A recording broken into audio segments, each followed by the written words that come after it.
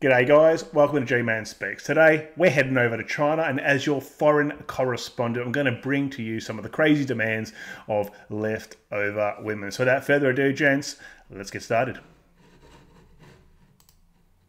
Chinese leftover women refer to the female group aged over 30 and still unmarried. This phenomenon is becoming more and more common in China, often because women pursue career development, improved education, and high demands on marriage quality, leading to late marriage or non-marriage. Despite this, they still actively face life and look forward to sincere love. I love that saying, and I'm going to try not to stop this a lot. I probably will stop it a little bit because, guys, there are a lot of subtitles here. I watched the first couple of scenes just to see if it was a good video or not. I think you guys will enjoy it. But they say women are, focusing on careers, focusing on other aspects of life, and therefore relationships take a back seat. I think that's a little bit of a cop-out. I think the real red herring in that previous sentence was relationship standards of men, relationship quality. And when women generally say relationship quality, it a lot of the time isn't about the man's demeanor and integrity and how he is as a man. It's about what he can provide in the life they want to live. As I say, guys, a lot of the time, I'm not going to say all women, but a lot of women, whether they do it overtly or covertly, they're sizing you up to see how much safety, security, and how much of a better life you can provide them and bring them up to your level. Let's take a look at how demanding Chinese leftover women are. 我要求其实也不是特别高，就1.8米以上，然后长得帅一点，皮肤白一点，眼睛大一点最好。然后主要是有责任心，哪儿人无所谓，但是得有自己的事业。你还想跟我结婚？你根本不是我的择偶标准。你别以为我是个拜金女啊！我跟你说点。So let me stop it. Okay, I'll read it out because a lot of you guys aren't watching the screen. So it says, you said you want to marry me, but frankly, you don't meet my criteria for a partner. Don't mistake me for the type of materialistic woman who only cares about money. Yeah, righto. Now let me lay out my realistic budget for you. So I'm not materialistic, but let me lay out my realistic budget for you. After we get married, you'll be facing at least 4,000 yuan per month in car and mortgage payments. I don't know what the exchange rate is. I think it's 1 to 4 sort of exchange rate, so that's about $1,000 maybe. Look, I don't have the calculator up, guys. You can correct me in the comments. 点现实的，结婚之后车贷房贷最少4000，以我的生活基本保障最低3000，双方的父母赡养费最低每。Okay, so it says now, my personal basic living expenses require at least 3,000 yuan per month. Additionally, we need to consider support for our parents, which will cost a minimum of 1,500 yuan per month. Taking all of this into account, your monthly income needs to be at least 10,000 yuan to maintain the basic expenses of the family. Now, that's the basic expenses of her requirements. It doesn't even include anything to do with him. 每月1500，就这些，你的工资最低每月1万。还有，将来有了孩子，你必须9点以后上班，你得送孩子。And don't worry about the singing in the background, it only is for this scene. So furthermore, it says, if we have children, your work schedule will need to adapt. You'll need to start work after 9 a.m. because you'll have to drop off the kids first. Similarly, you'll need to finish work by 4 to pick them up. Wow, I didn't realize it was like this over there. 你必须4点下班，你得接孩子，每周要有双休，法定节假日必须休息，寒暑假尽量上。You need to have weekends off and take public holidays. And during summer and winter breaks, I'd like you to work half days if possible so we can spend more time together as a family. I don't want our children to see their father just as a work machine. Well, Jesus, all the things that she's requesting is going to put some poor bastard, it's going to run him ragged and he's going to be a work machine. 半天班，我可不想让。I want all the money, I want all these things, but also I want you around. It's a really interesting position that some of these people have. 让我的孩子觉得他的父亲是个工作机器，我呢负责一家人的生活起居饮食。And it says, as for me, I'll be responsible for managing the daily life of our family, ensuring healthy eating habits and keeping our home clean and tidy. Now tell me, if you can accept these conditions, we can start preparing for our wedding. See, I'm going to give him that. I'm going to give him just straight up, this is the deal. This is what I want. This is what's going to cost. This is what I'm expecting from you. At least they tell the guy, and he's just like, fuck that. He's probably like, that's way too much effort. But a lot of guys in the West, women think these things covertly. Okay, they have thoughts, dreams, hopes of what marriage and domestic life is going to be like, and it could vary very much from what you can deliver, all right, which is going to equate to a big problem. So I'll say that while this is outrageous to me, that, you know, it's purely a transaction, right? It's purely a transaction. Not really saying much of what he's going to get out of it. Maybe a bit of action, right? In back of the Sangyong, all right, in the back of the Sangyong behind the badminton club. That's what he'll be getting. But he has to pay and lay down his life. You know, it is incredible. It is, to me, outrageous. But I do admire the directness because it laid on the bloody table then. 是健康、干净、整洁，你觉得你可以吗？只有3个要求。第一呢，就是我肯定不会干家务的，因为我在我家我就没干过，我不可能。Okay, so for you guys, once again, I'm not going to read this whole video out. I'll probably do 20 or so minutes, and then I'll do the original link, and then you guys can go and watch it. But this says, I have 3 clear demands. Firstly, I definitely won't do housework. I haven't done any of these at my house, and I can't become your family's maid to take care of your whole family after I marry into your family. Secondly, the bride price must be 100,000 yuan, which is not an unreasonable request. Finally, you need to buy a house for my younger brother. Wow, eh? 嫁到你们家，我就给你们当保姆伺候你们一大家子吧。第二呢，就是彩礼，必须是 What planet do these chicks live on? 10万块钱，这个要求一点都不过分吧？ My younger brother is about to get married and now urgently needs a house. Well, he better start working. As a future brother-in-law, you should show some sincerity. Regarding the size of the house, I really don't care as long as there is one. I think these demands are very reasonable and not excessive. Okay, well, what do you go and pay for them then? 第三呢，就是给我弟弟买套房子，因为我弟弟呢马上要结婚了，现在是需要一套房子。那你作为姐夫呢，你肯定要拿出一点诚意嘛，是不是？那房子的大小就无所谓了，反正就是有一套就可以了。我觉得我这3个要求一点。These chicks are way over the top. It's like at least you get a local shazzy down from the RSL, the local RSL. All she wants is a carton of Winnie Blues a fortnight, you know, and that can be it. And you might need to sling some schlong up her, you know, come on, darling, come and give it to me, you know. That's going to be the bride price for her. Some Jack Daniels and Coke. 都不过分呀。 I am a 41-year-old independent woman. Although I haven't stepped into marriage yet, I am not impatient for success. I stick to my principles and won't settle for less in love because I know that marriage is not a trivial matter and requires careful selection. Over the past 17 years, I have met many well-qualified men with high education, stable jobs, and multiple properties including cars and houses in Beijing. Although they are ideal partners in many people's eyes, if I don't feel attracted to them, I will reject them without hesitation. I believe that true happiness cannot be built on the basis of compromise. For me, affection is the primary condition for establishing a marriage.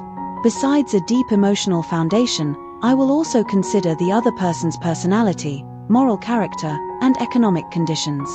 Marriage, to me, is an important choice in life, just like the college entrance examination, which will affect my future life trajectory. Therefore, I am willing to take my time to slowly find the one who is really suitable for mine. This process, I enjoy the freedom and independence of single life.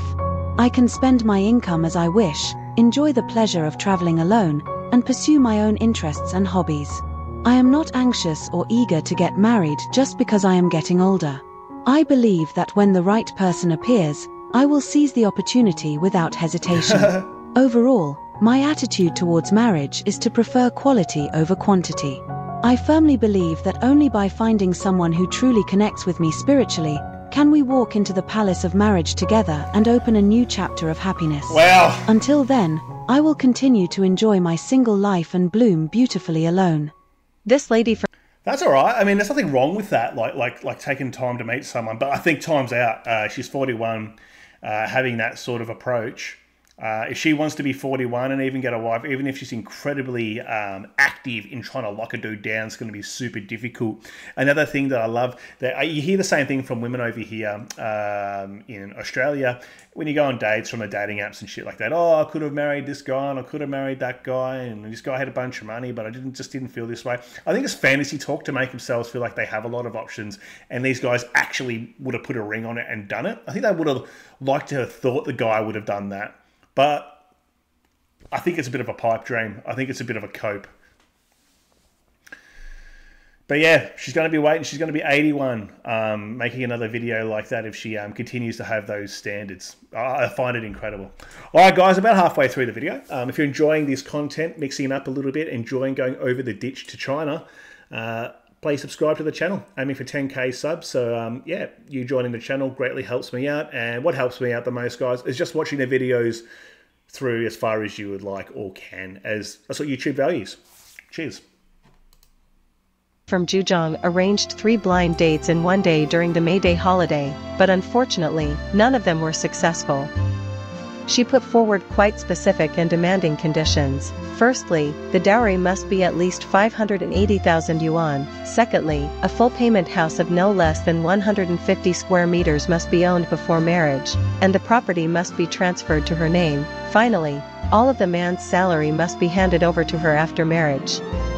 She herself holds a master's degree and is 39 years old.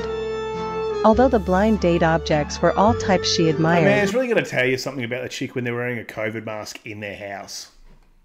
After listening to her conditions, all 3 men chose to leave with a sneer, and one of them even suggested that she go to the temple to make a wish. At a 1,000-person blind date event in Hangzhou, surprisingly, there was not a single male present, with only female participants. This was not because the men did not want to go, but because they knew they could not meet the high standards set by the women, so they chose to avoid embarrassment and not attend. Many older single women firmly believe that a low-quality marriage is not as good as a high-quality single life.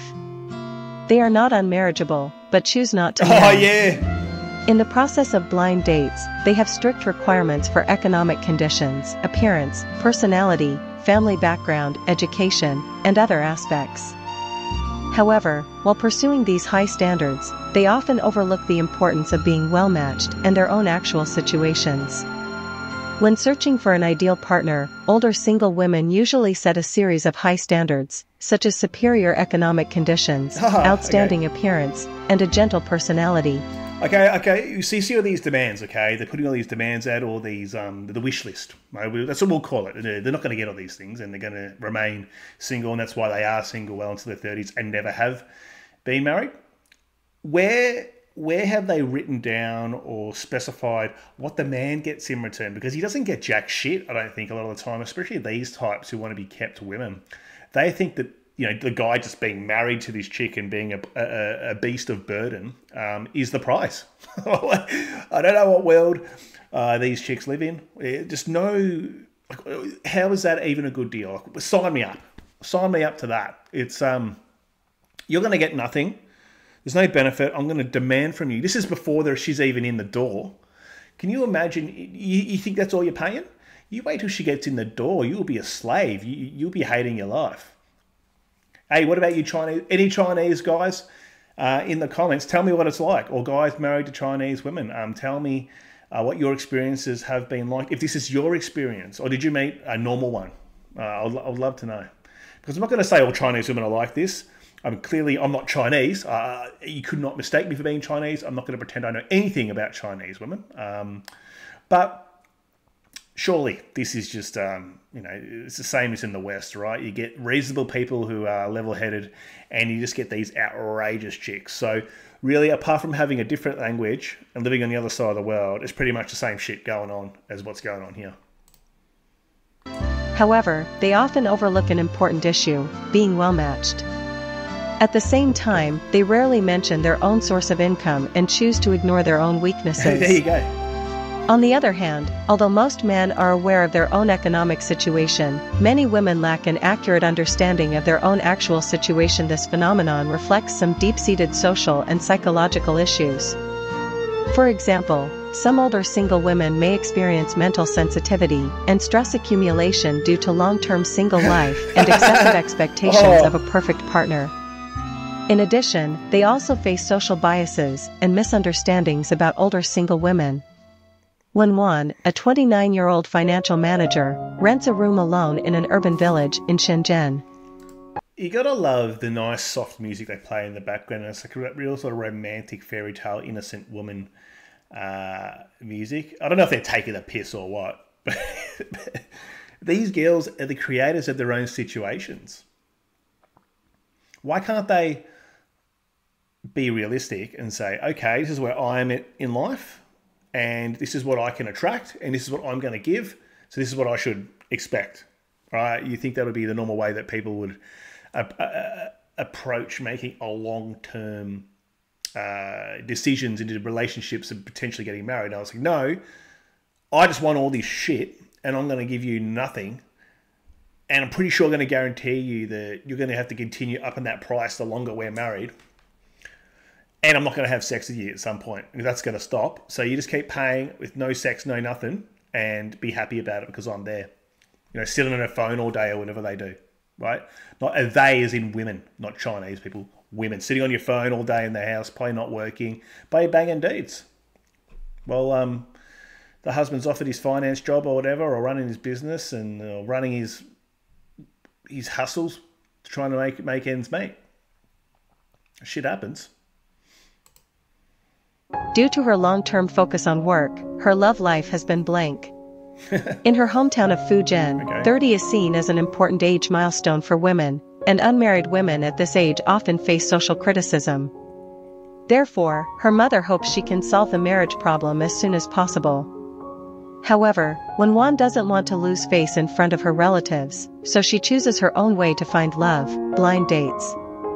In order to improve the success rate, she even purchased VIP services at a marriage agency and went on nearly 100 blind dates in half a year. Despite this, she is still single. Okay, so you've gone on 100 blind dates, no luck. I don't feel sorry for these people. Where's the self-reflection? I think it's fine to have high standards, but if you can't actually, well, I'm saying high standards as in things that are reasonable, all right? If you're going out there, 100 guys have gone on a date with this chick and just straight up said, nah, not interested, too much work, wants too much, I'm going to get nothing out of it. She doesn't go, okay, let me do an assessment, a self-evaluation of the approach I'm taking to try and attract a man who will actually want to marry me, and then work out and recalibrate what I'm asking for here. No, just keep asking for the same. Oh, you know what? No, actually, I want more now. What is going on? I feel sorry for my Chinese brothers over there. I tell you what. Wen Wan's blind date process is not smooth sailing. She has encountered various types of men, some with superior conditions but incompatible personalities, and some with compatible personalities but incompatible conditions. For example, Okay, I want everything to be perfect. Ladies, newsflash, perfect man doesn't exist. So make some concessions because I'm sure that your personality and circumstances aren't perfect either. She went on a blind date with a construction contractor. The obvious income gap between the two made Wen Wan feel powerless during the conversation. Another time, she went on a blind date with an average income otaku. Although they had a great conversation, they couldn't further develop their relationship because his workplace was not in Shenzhen. As the number of failures increases, Wen Wan begins to see blind dates as a task to complete for her family, in order to reduce her inner pressure. However, when her best friend Ollie has a happy family and gives birth to a little boy, she feels touched. Ollie advises her not to pursue perfection, but Wen Wan says she doesn't have high demands on men, just hopes to find a man who makes her heart beat. Okay. After nearly 100 blind dates over the course of half a year, Wen Wan decides to try a different approach.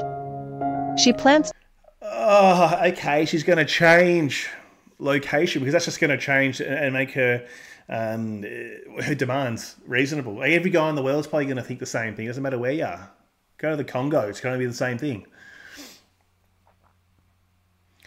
As I said, she wants a man who makes her heart beat. Well, it must be stone cold ice. like ice, block of ice in there. She's been on 100 dates with 100 different guys. One guy did nothing for her. It goes to show you that no matter where you are in the world, women are always wanting something that's out of their reach a lot of the time.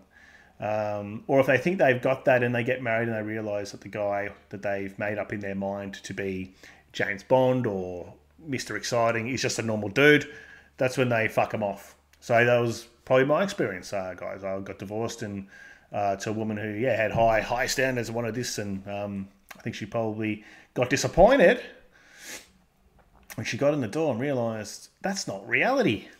Anyway, so I can talk from first-hand experience here. To go to Malaysia during her annual leave to see if she can find her own love in a foreign country. However, after a few days of getting along, she still hasn't found a man who makes her heart beat overall. Older single women may be very picky during the blind date process. I love it. They not only consider factors such as the man's economic conditions, appearance, and personality, but also whether the two are compatible and share a common language. This pickiness is not a bad thing, as marriage is a major event in life that requires careful consideration. However, excessive pickiness may also lead to missing some suitable partners. Therefore, older single women need to strike a balance when blind dating, adhering to their principles and standards while learning. Not just blind dating, just in interactions with men in general. Newsflash, ladies, despite what you've been told and groomed essentially as with the media, with movies, shows, books, we are not here to serve you. We're humans just like you, and we also have needs. So if you have needs, you make sure you're obviously servicing the man's needs, regardless of what it is. And I'm not just talking about bedroom stuff here. So you can't ask for value if you've got no value yourself. So if this lady here is asking for value, she's been on dates with 100 blokes, and not one of them has taken her on, or she hasn't seen anything in him. What's that telling you? So while this video is about China and just seeing what's going on over there, all this stuff applies here, guys. I had this experience firsthand when I was out womanizing. So while I wasn't looking for anything serious, I can tell you I heard all this same shit from so many different women. It's like a playbook. It's like a hive mind. It's a software program. They all say and want the same shit. Anyway, I think I'm going to cut it off there, guys. Thank you very much for watching this far in. Once again, appreciate 22 minutes of your day. And yeah, if you haven't subbed and you enjoyed it, please sub. See you in the next one.